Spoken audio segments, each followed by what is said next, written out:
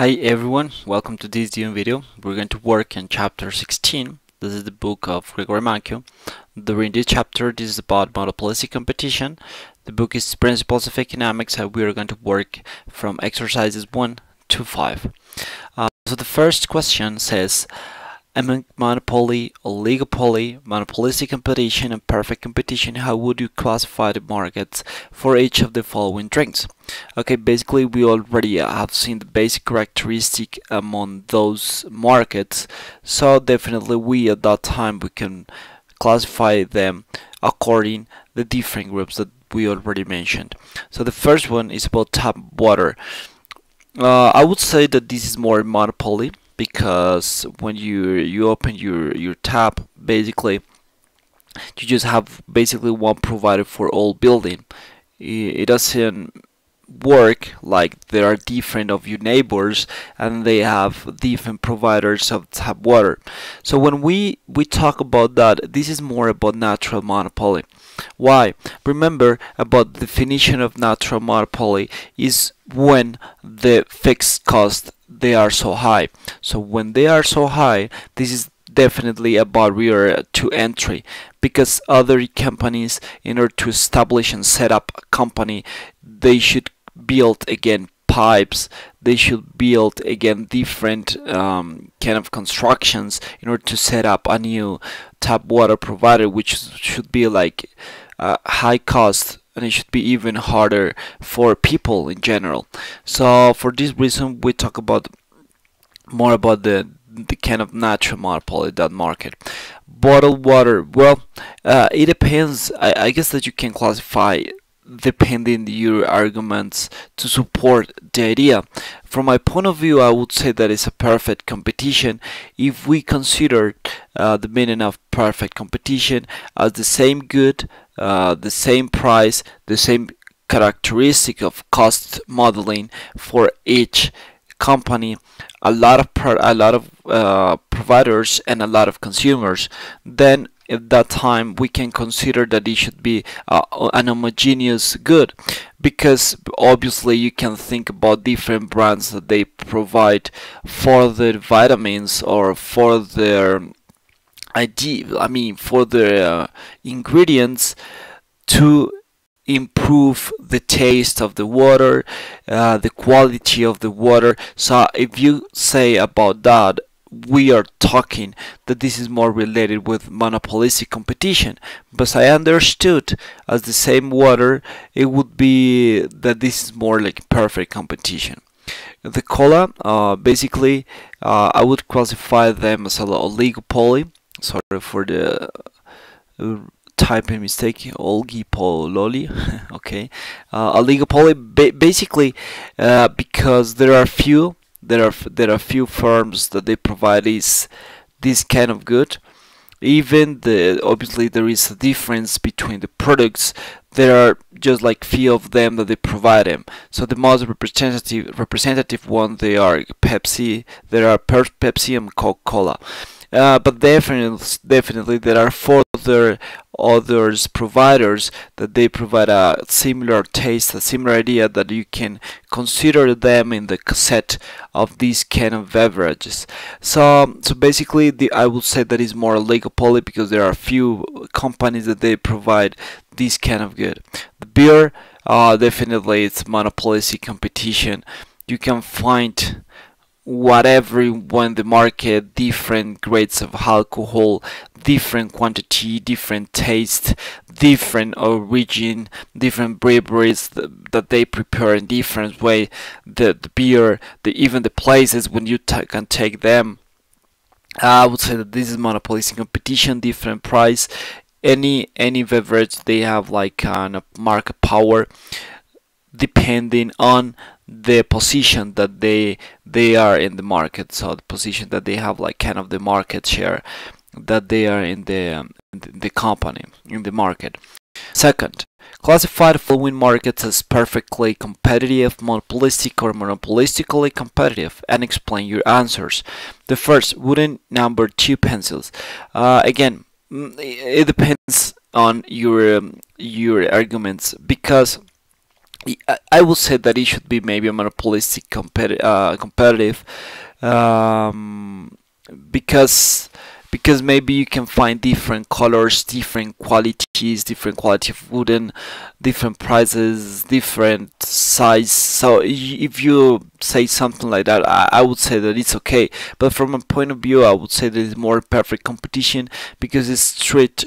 This is just like wooden made and the number 2 pencil, so there's no further specification, so it makes that as a perfectly competitive, just the same good, a lot of producers and a lot of consumers.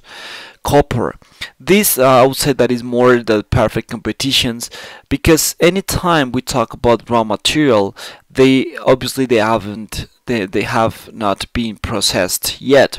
So basically it does mean that those products, they are basically the same. Is how they are taken from the earth or from the mine or from the different processes, natural one. So then all raw materials, because we don't talk about any particular difference between them, they would be more as a perfect competition. Local electricity service, if we don't have another electricity service in that place, there is the unique, the only one, the provider that they can provide this kind of service, it should be definitely a monopoly, because you don't have any other takeover that it will be on the market. So definitely we just have one and a lot of consumers, so we're kind of closer to monopoly. Peanut butter, I would say there's more a monopolistic competition, because you will find different brands, different tastes, different prices, different sizes, and different conditions that make you kind of a different product between them.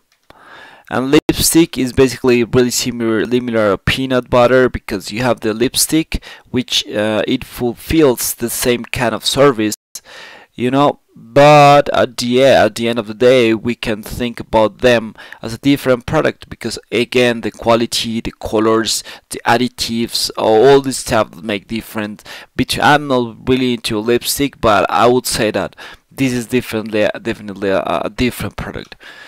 Third, for each of the following characteristics, say whether it describes a perfectly competitive firm or a monopolistically competitive firm, both or neither.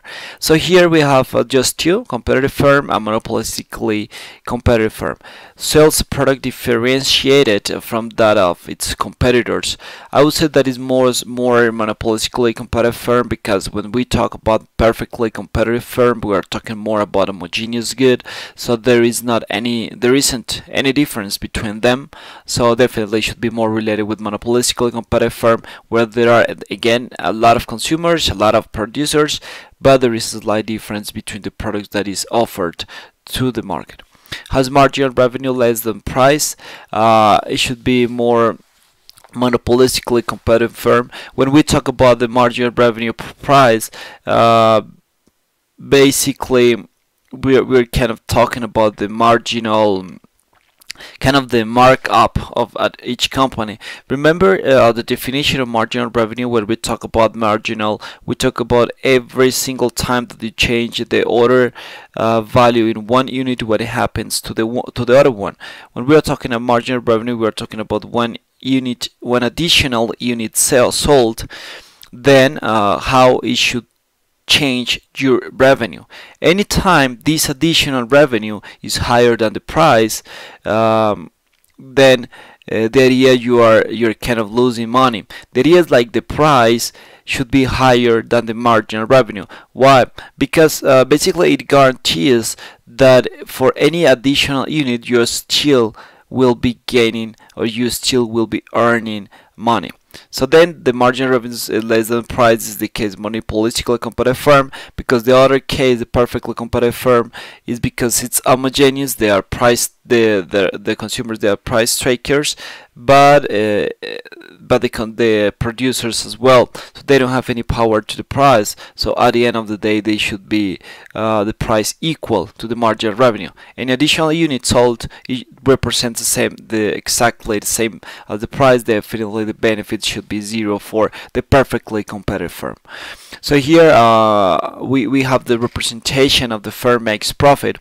So these are the curves. So remember, demands, this is downward slope shaped, because they have market power, different from the perfectly competitive firm where they don't have any market power. So any change of the price, it will face an infinite change of the quantities. If they charge a higher price, no one will buy them. So then here in the competitive and the monopolistically competitive firm, the demand is downward slope, and the margin revenue is kind of sloper than the other one, than the demand. Then you will charge exactly the quantities when the marginal cost is equal to the marginal revenue. Then it means when the additional unit that it costs you, it should be the same that you receive it. So it should be the optimal one, because any point right over here, it means that you will be losing money because your marginal cost is higher than marginal revenue. And here you are losing the capacity, because here marginal cost is lower than the marginal revenue, so you are still earning money for each additional unit produced. So then definitely it should be the original one. So then you can reflect that point to the demand. It should determine the price. Okay, so then we are here in a situation where the marginal revenue is less than the price. Next one, earn economic profit in the long run. Neither one, because perfectly competitive firm, even in the short run, they don't earn money. And the other one, the monopolistical competitive firm, in the short run they earn money, but in kind of the long run, the idea is like, due to there are no barriers to entry, more and more companies will enter into the market. Until the end, everyone should be in the point where the price equal to marginal revenue, and then at the end of the day, no one will reflect economic benefits. Okay, different to account benefits that we discussed in previous chapters. So then D produces at the minimum of the average total cost in the long run. This is the picture that we already saw before in the previous slide, and this is the situation of perfectly competitive firm. So here, this is the minimum one. Okay, this is like kind of the efficient scale, but the monopolistically competitive firm, it produces around here, where the average total cost is higher, and then this is kind of not the minimum. So then the minimum of the average total cost in the long run, we are talking about perfectly competitive firm, where we are here, because this is the quantity produced in equal to the efficient scale and better output for the society as well. So definitely this is what we are talking about, more perfectly competitive firm. So equate marginal and revenue marginal cost, and the other one charges a price of marginal cost. Again, we can visualize this answer in these two graphs. So the first one equals marginal revenue marginal cost. We have here the situation, definitely both, so they should be both. And last one charges a price above marginal cost. We are talking more about monopolistic competitive firm, because the perfectly competitive firm, it charges when the price is exactly equal to the marginal cost. Then faces a downward sloping, and this is another one. So fourth, for each of the following characteristics, say whether it describes a monopoly firm, a monopolistically competitive firm, both or neither. Faces a downward sloping demand curve. So here we are talking about monopolistic competitive firm because they have market power, so for this reason demand is downward slope. But it's important to notice that this is the same case for the monopoly firm. They have a demand which it has like downward sloping demand curve. So then the other one has marginal revenue less than price. So here marginal revenue less than price. This is both of them, they have market power. Obviously, it's considered that monopolistic or monopoly firm, they should be a higher markup because they have a complete differentiated product. I mean, they are the only one that they produce this good or service. So for this reason, it makes like a higher control to the market, and they can charge a higher price, different from the case of monopolistically competitive firm, where they should charge a price which is still higher than marginal cost, but the difference, the markup, should be definitely smaller than the monopoly one.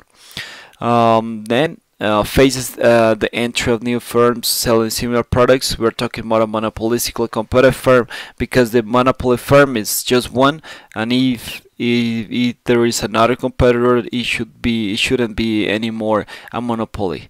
Okay, then we are talking about monopolistic competitive firm. Earned economic profit in the long run. We're talking about monopoly firm, because no one enters into the market, so they will be earning still the same money as in the short run, different from the monopolistically competitive firm, where there aren't barriers to entry and more companies will make that your demand will be reduced. And then when you have this kind of reduction of your demand, at the end of the day you will face benefits equal to zero. And equates marginal revenue and marginal cost. We're talking about both. They have this as the quantity to decide, then it should be refracted to the demand to establish the price. Produces the socially efficient quantity of output. Neither. Just the perfect competition is the only one, the unique condition of market structure, that they can provide a social efficient quantity. The last one, you are hired as a consultant to a monopolistically competitive firm. The firm reports the following information about its price, marginal cost, and average total cost. There aren't any information, but we are going to figure out how we can handle with that. So can the firm possibly be maximizing profit? If not, what should it do to increase profit? If the firm is profit maximizing, is the firm in a long run equilibrium? If not, what will happen to restore long run equilibrium? So basically those are the ideas when we have different conditions, relationships between price and marginal cost. So we would need to verify which is the condition of the kind of the monopolistically competitive firm. What is the condition about price? And we are talking about the long run. So definitely the price shouldn't be lower than marginal cost, because they should be losing money.